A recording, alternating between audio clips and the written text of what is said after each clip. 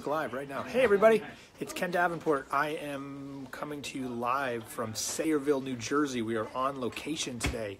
I'm on the set, actually. Check this. Look at all this stuff. There's like cameras and like 140 people roaming around here. We are doing something cool and a little bit different. I like to market my shows a little bit differently than usual, as I think some of you may know. So what we're doing is we're shooting a music video today, an old-fashioned music video in the style of a lot of the videos that I grew up on that tell a little bit of a story and then go into the music video themselves. That's what all this activity is right now. We're literally setting up for shot number 2. Look at this.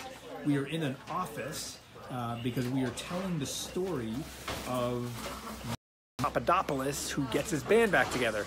He starts off in an office, and then he gathers his group of friends, and then they get the band back together. And we just shot a little bit.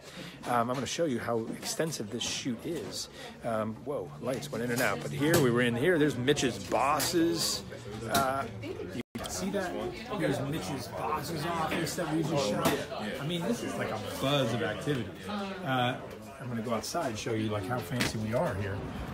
Look, it goes on and on and on. So again, what we're doing is we're shooting. Say hi. Look, it's our directors from AKA. So again, we're trying to figure out a way to look. And it's the stars. Say hello to Ted and Mitch. What's up? We're doing a little Facebook Live. How are you? About our music Facebook video. Live. Welcome, Facebook people. What are they, Facebookers? Yes. Okay. They're Facebook peeps. Facebook peeps. So they are just hanging out in between shots, and we are getting ready to go back in and do our next shot. And we are doing, if you're just joining us, a full-on music video of our title tune, getting the band back together. And we are shooting right here again in downtown Sayreville. We are on location. That's where the show takes place. Look at all this stuff. Who's paying for all this?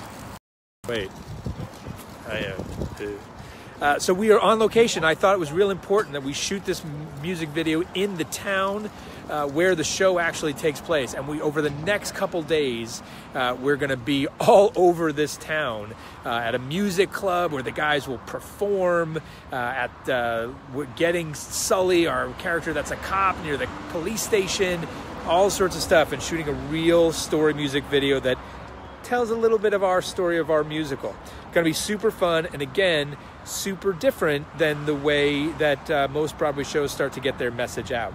Could be a commercial someday, maybe not, maybe just for the web, we don't know yet. But we just thought this was a great way to get the music out and a little bit of our story in a non-traditional way.